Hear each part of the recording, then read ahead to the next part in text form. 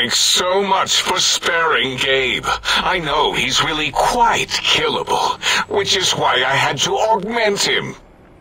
But you needed none of that. You're quite elusive, or fleet-footed, more so than our old mailman. He didn't get far before Gabe caught him. What? Why, yes, it is.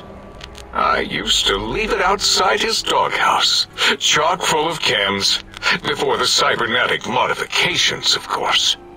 And no matter how chemmed the food, he would always eat it, and his tail would wag, even while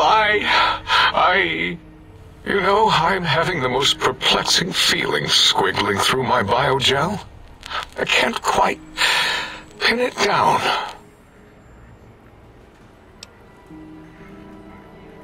Why, yes, Gabe.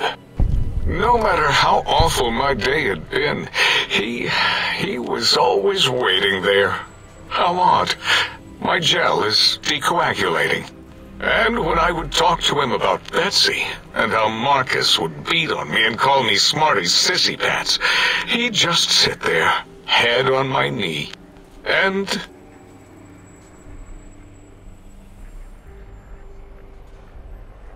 If you don't mind, I'll take that bowl. Just need to remove it.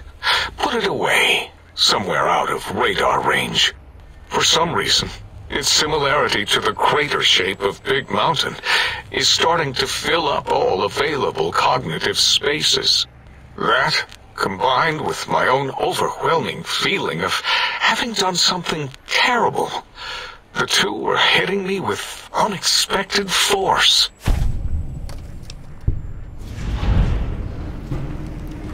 As odd as it is, I believe that is the conclusion. And I wonder why it didn't hit me before, until I saw that memory in your hands. This sensation is unpleasant. I don't care for it. I don't care for this place either.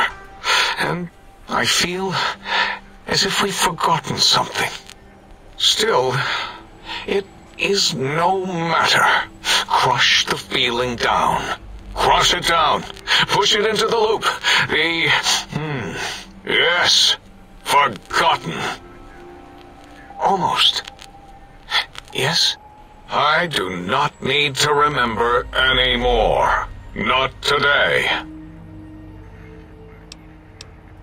Until next time, then. Provided there is a next time. For any of us.